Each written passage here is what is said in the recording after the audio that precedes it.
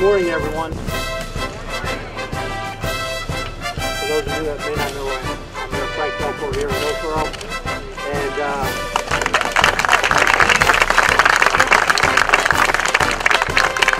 and I would like to welcome you to the opening of the Peter J. Biondi bypass of Route 206.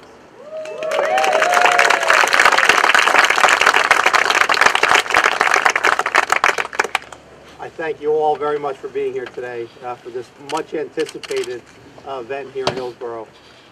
As we open this vital roadway here in Hillsborough, which has been named in the memory of the late Assemblyman Peter J. Biondi.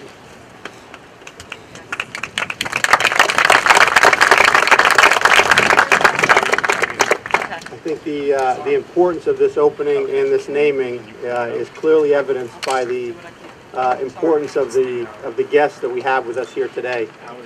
And I'd like to just quickly introduce a few of the very special guests that we have here today. First and foremost, Governor Chris Christie.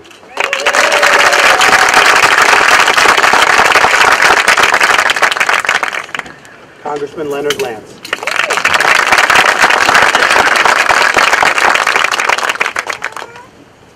We have our 3 state legislators who are responsible for sponsoring the bill that named this roadway after the late Assemblyman Biondi. Senator Kip Bateman.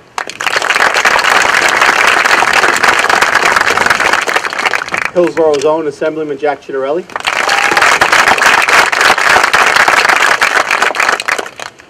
And Assemblywoman Donna Simon.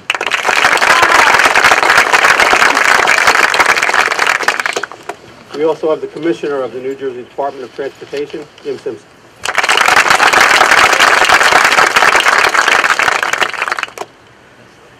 In addition, we have a number of our county freeholders here, members of our township committee, and a number of other elected officials, guests, family, and friends from throughout the region who are here to celebrate not only the opening of this roadway, but its very important naming. I'd also like to introduce Mrs. Joan Biondi and family for joining us here today.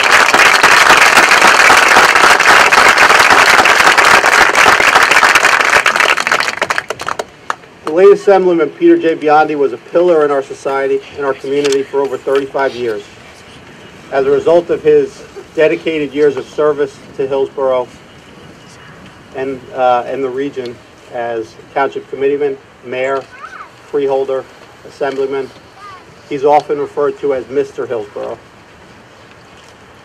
During his entire life in public service, he remained committed to the betterment of Hillsborough, and this was one of the projects that he always wanted to see to fruition.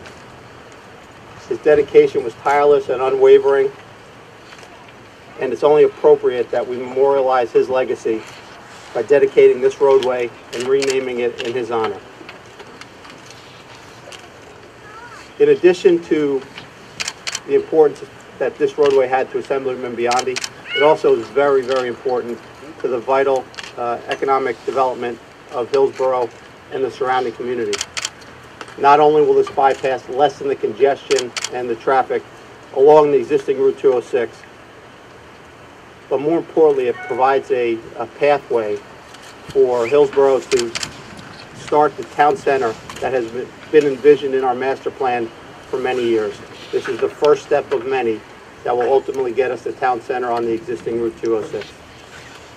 I'd like to thank the Christie administration, the Department of Transportation, our legislators, my colleagues on the Township Committee, and our local township employees for their diligence in making this vision a reality. At this time, it's my distinct pleasure to introduce our Senator Kip Bateman. Thank you, Mayor. Good morning to everyone.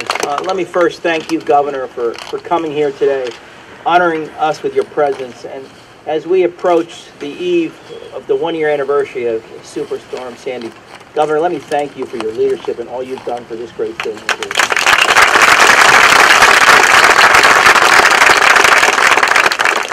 This is indeed a special day, and it's great to see Joan Biondi and the members of the Biondi family here, because Jack and Don and I thought, what a great tribute to Pete if we could name the bypass after Pete.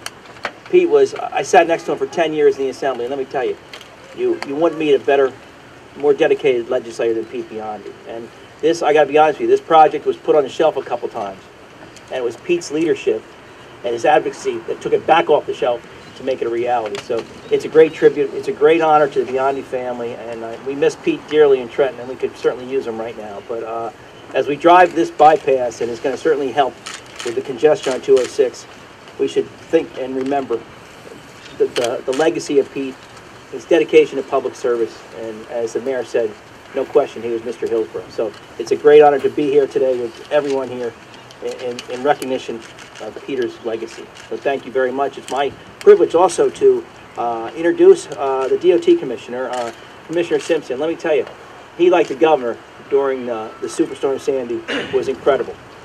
The hours he put in and day out to help the residents of New Jersey are second to none. So, Commissioner, thank you for coming. Please welcome Commissioner Simpson. Good morning, ladies and gentlemen. Thank you, Senator Bateman. Today, as you all know, we are opening the first piece of the Route 206 bypass. It is a project that the town and its representatives, like the late Assemblyman Peter Biondi, have been working with the department on for many, many years. This $44 million state-funded, $1.7 million center section, that's the center section alone, is $44 million, between Amarillo Road and Hillsborough Road is the backbone of a larger project which is almost 4 miles long. As you all know, the bypass will ease congestion, improve safety, and provide opportunity for Hillsborough to create its town center along the existing Route 206. There are 2 more pieces to construct under a future contract, one on the north end between Amarillo Road and the intersection of Old Somerville Road and existing Route 206, and on the south end between Hillsborough Road and the intersection of Mountain View Road and existing Route 206. Once these end pieces are completed, the bypass will provide a seamless transition for traffic traveling through Hillsborough and give the township the opportunity to enhance the existing Route 206 into a Main Street-like business area. Although these pieces will be built under a future contract, things are moving along.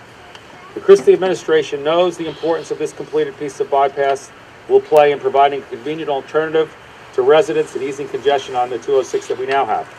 That is why we are opening the road today, so it can provide benefits immediately. The next phase of this project will begin this November.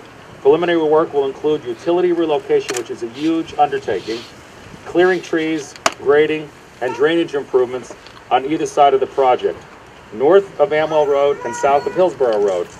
This work is expected to take approximately 18 months. The department anticipates construction of the north and south end roads to begin in the fall of 2016. Well, I'm sure you're happy to learn about the next phase of the project. I don't think that's why you came out here today. Something tells me you're here because it's truly my boss, the man who's standing next to me. He needs no introduction, but as one of his cabinet members, I've only had 2 bosses in my life, besides my wife, the President of the United States and Chris Christie, and it is a true honor to be with a man who I like to say when Chris Christie became governor, Mother Nature changed parties and became a Democrat, because it's been a heck of a 4 years with natural events. Governor Christie.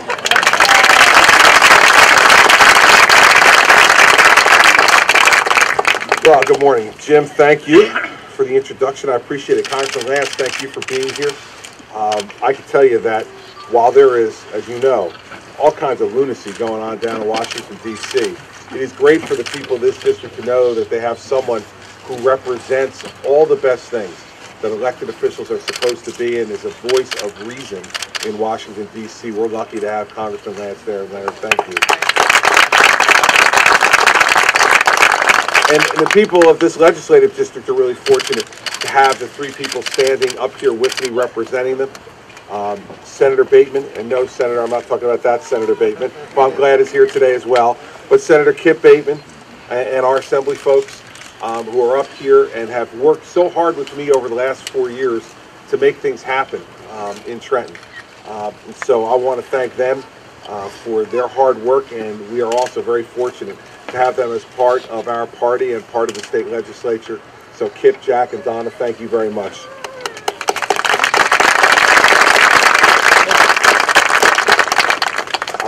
We're here to open this center portion of the bypass, and I'm glad that it's done.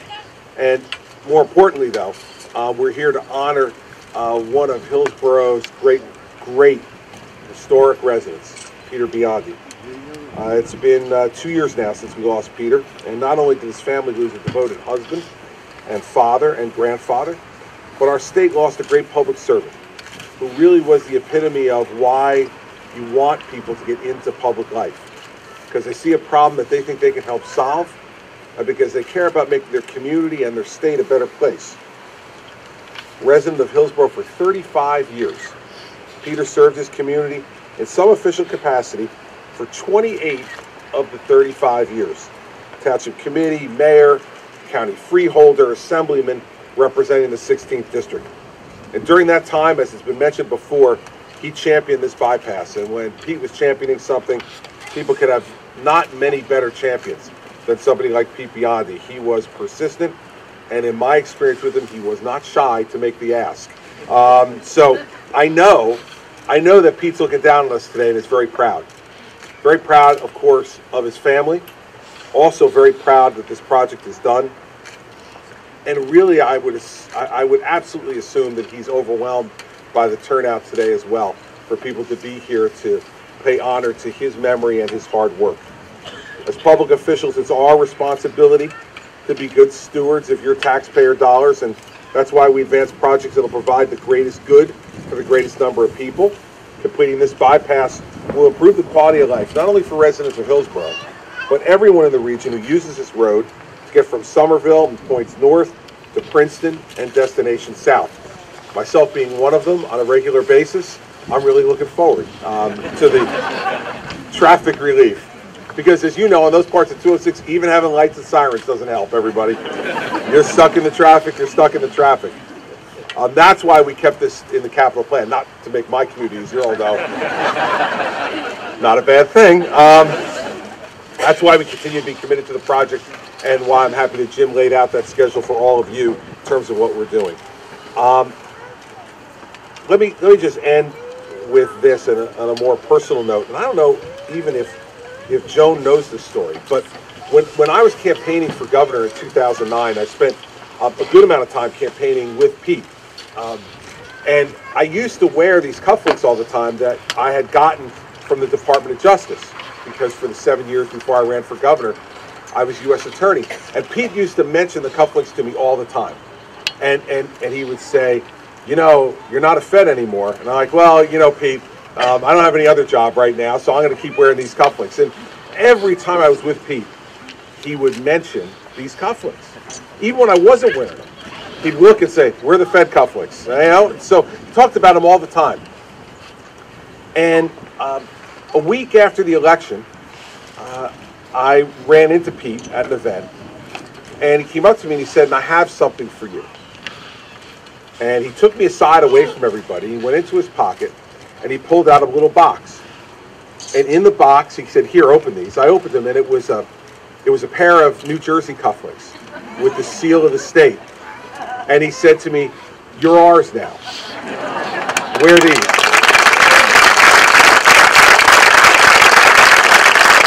And so Joan, if anybody gets you a video of this and you look really carefully,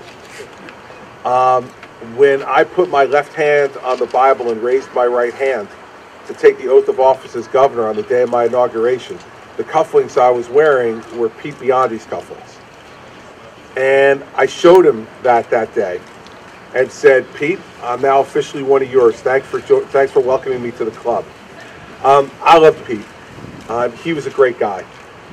He was a lot like most people in New Jersey. He was tough. He was strong. He was opinionated. He'd get cranky every once in a while, let you know what he was thinking. But he had a huge heart. And the things that he did as a public servant were always meant for the betterment of the people he represented and not for the aggrandizement of himself. And that's the kind of people we need in public life. So when Kip said earlier we could use them in Trenton right now, we could. But that's not unique to us. We could use them in Trenton, they could use them in Washington, they could use them in any state capital, any place in this country. Because you need more people who are going to put the folks they represent first and their own personal interests second. So, Joan, if come and see us on election night. I guarantee on election night, I'll be wearing those cufflinks as well. I've never gotten another pair. I've never replaced them or supplemented them because I didn't feel like I needed to. And especially after Pete's passing, they became even more special and important to me.